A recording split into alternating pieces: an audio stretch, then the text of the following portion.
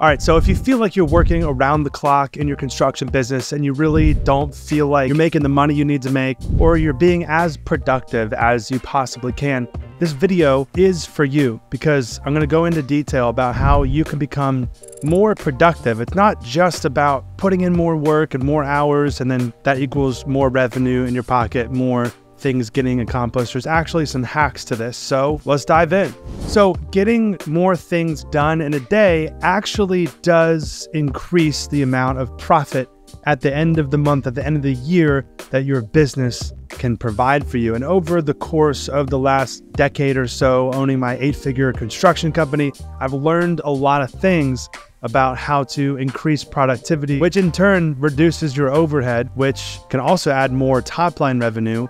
And if those two things are combined, you make more net profit, more money at the end of the day. And that's the whole goal. So how do we do it? So the premise behind this video and productivity in general is not adding more things. It's actually more like taking things off of your to-do list, and you can become even more streamlined. We want to get rid of / automate as much as possible. You want to streamline as much as possible in your business so you can focus on the more core important things. Because if you're spending your time on all these little things, which I'll dive into in a second, that could be automated, that could be streamlined, or that could just be delegated out.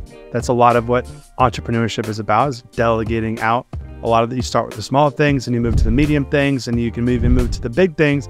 And then eventually you can even hire a COO and even a CEO if you really want to completely remove yourself from your company. But if you make a few key adjustments, you can actually have 1 or 2 people do what 3 or 4 people used to do in your company.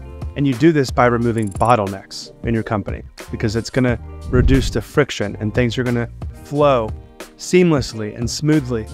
Your whole company is going to start operating. If you can get every department running seamlessly, boom, and just removing those bottlenecks, then that's how you can unlock the true wealth, the true freedom with owning a business or a construction business. So I've uncovered 3 main big everyday productivity killers.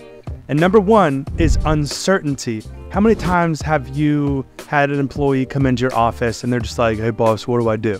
Like, what do I do next? I don't know what to do. You know, how many of those quick questions have you got? Hey boss, I got a quick question for you. How many quick questions add up into a whole, if you take all those quick questions and add them up into the year's worth of quick questions, that's a lot of time that you're spending on these questions. Is it the fact that that employee wasn't given the proper training or doesn't have the proper resources to get those questions answered without you? Or maybe he was told once verbally, but then he forgot. There's nowhere to look it up. How do we handle that? So imagine being this employee, right? You run into this piece of your work, whatever it may be, and you get stuck. He gets stuck. And he kind of stops for a second. He's like, I don't really want to bother the boss.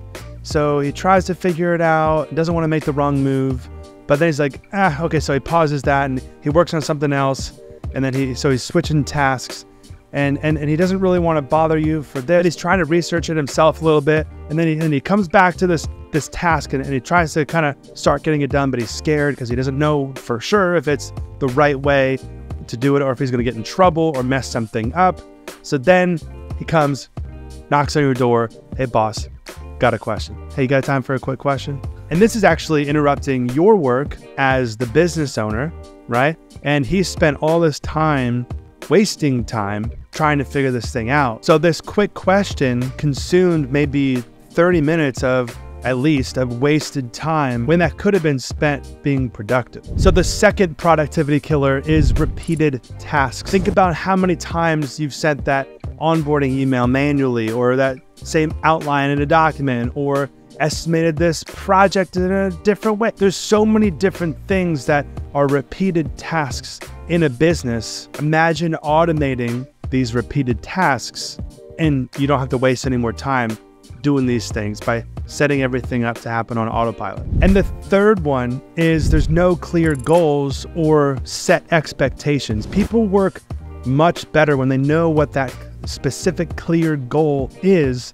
Like, we need to contact these many leads per week, and we need to have this many estimates done per week or whatever it is. So without a clear direction, people are going to be a little bit more procrastinating and idle and just kind of uncertain about where they're going. So there needs to be clarity about the goals and the expectations of their work. Okay, so I've laid out the problems, but how do we actually solve for all of these issues that are happening in your company? Well, the biggest, most easiest way to do this is just use technology. So we want to write everything that happens inside of our company into SOPs, or standard operating procedures. A lot of people start out with just like Google Docs in a Google Drive folder. And I even used to have this whole internal website that I built on Squarespace. I now use Structur software, Structur with no E.com, if you want to go ahead and create an account and get a free trial. Structur has been helping our company massively, and a bunch of other construction companies, to actually lay out all of their standard operating procedures by using this rich text tool.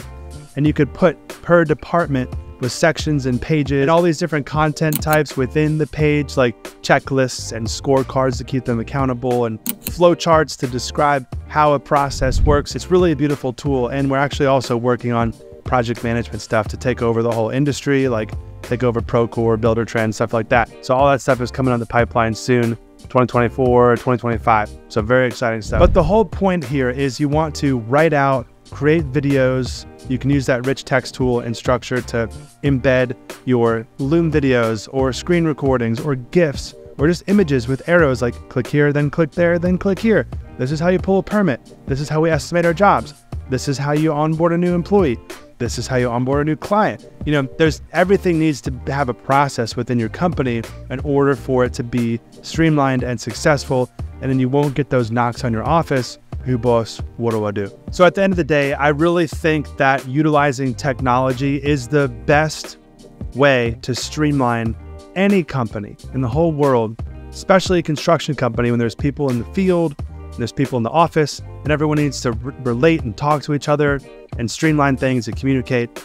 And if you can eliminate all these bottlenecks and you can eliminate all these questions, even if you just get a Structur account, use the rich text tool, write a couple processes out and build a couple checklists even. Very simple. Just, hey, every time we go pull a permit, or every time we start up a new project, or every time we do our slab inspection, whatever it is, here's our checklist. And they have them check those things off. They submit the checklist, boom, you get a little notification if you want.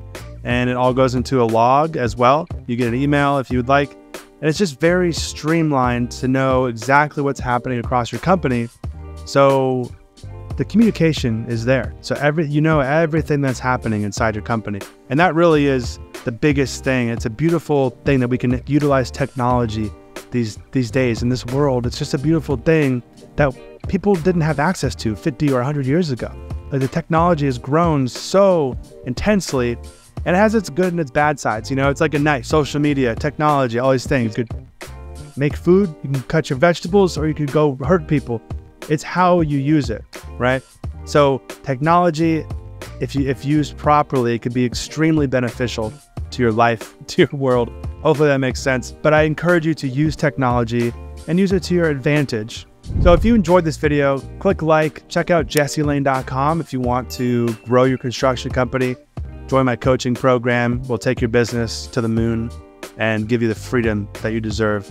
And other than that, subscribe if you're not. And you can watch another video on my channel. See you in the next one. Peace.